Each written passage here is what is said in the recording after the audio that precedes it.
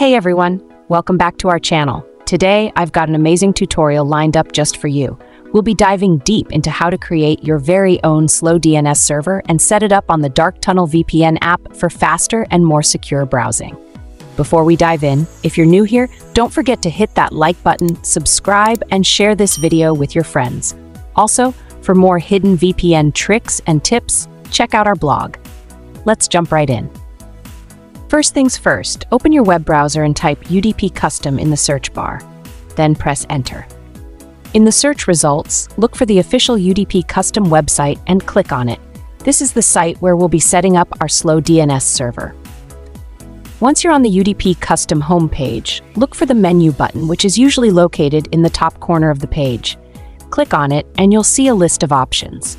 Select Slow DNS Server from the menu. This option allows us to create our slow DNS server.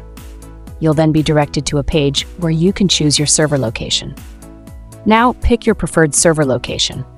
You'll be taken to the account creation page.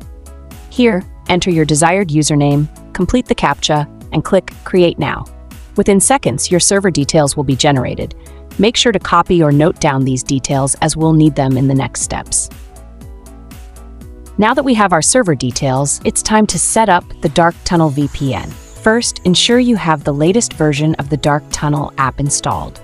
Open the Play Store, search for Dark Tunnel, and install it if you haven't already. Once the installation is complete, open the Dark Tunnel app. On the home screen, tap the three dots located in the upper right corner to open the menu list. From there, click on Tunnel Type and a new window will pop up.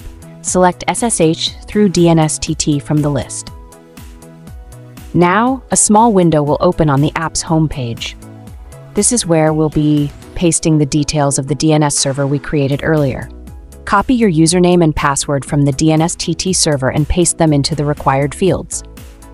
In the UDP DNS field, enter Google DNS in the format 8.88.8853. Next, copy and paste your server name and public key into the relevant fields, ensuring you maintain the format provided.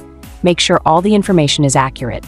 Once you've successfully entered all the details, tap the Connect button to start your fast and secure browsing journey. And just like that, you're all set. If this tutorial helped you, don't forget to give us a thumbs up, subscribe to the channel, and share this video with anyone who might find it useful. Thanks for watching, and I'll see you in the next video. Happy browsing!